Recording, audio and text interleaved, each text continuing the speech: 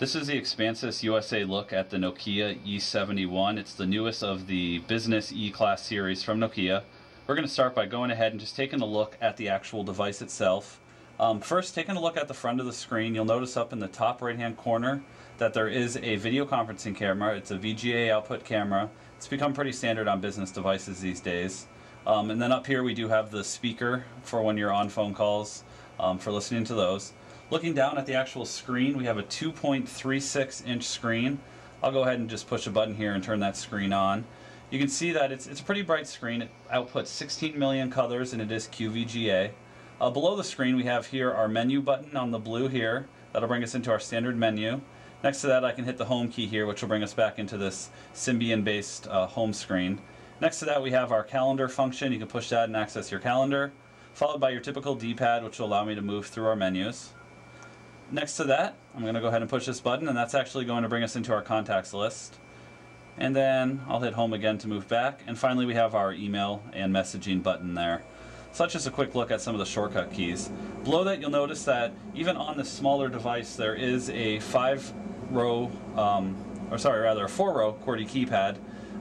Basic standard keypad. We do have a function key down here which is used for unlocking the device, as well as some of the other functions on the actual keypad itself. So I'm going to go ahead and back out of there.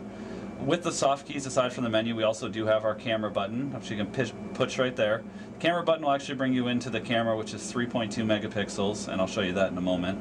So that's basically the front of the device. Looking over at the side here, there's a couple options available. First, we do have a micro SD card, expandable right now up to 8 gigabytes.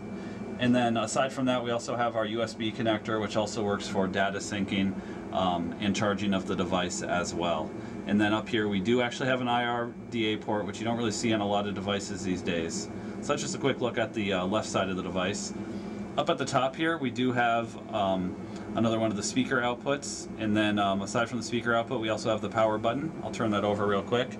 Pushing the power button will bring you to your switch off, your lock keypad, your normal, your silent, your medium, and your outdoor.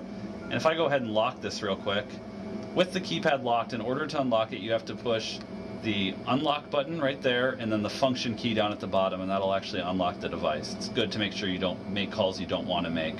Aside from that, over on the right hand side here we do have a headphone jack, which is great if you like to listen to music. It's a 2.5 millimeter jack, and then below that we have just our basic volume rocker buttons here, along with the voice tag button. And the voice tag button, if you hold that down, you can say any voice tags that you may have stored for voice access on the device.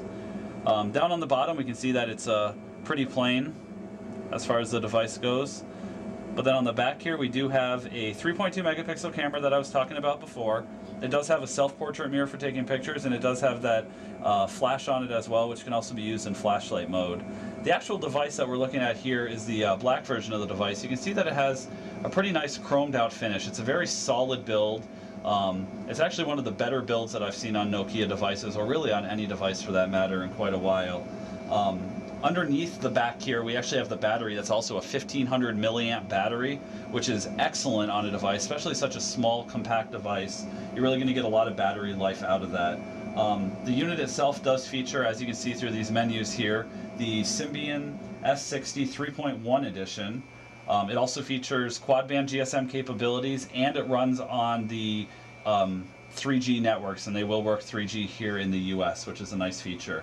One last thing, the phone also features FOTA, which is over-the-air firmware programming, so if any updates need to be made, you can actually make them right over the air, which is a lot more convenient than downloading the application. So that's just a quick look at the device. If you want to find out more information, feel free to visit us at expansys-usa.com. Again, that's expansys-usa.com. We have the E71 as well as the rest of the Nokia E series and the N series as well posted on our site, with pricing, videos, and some other reviews from other contributors.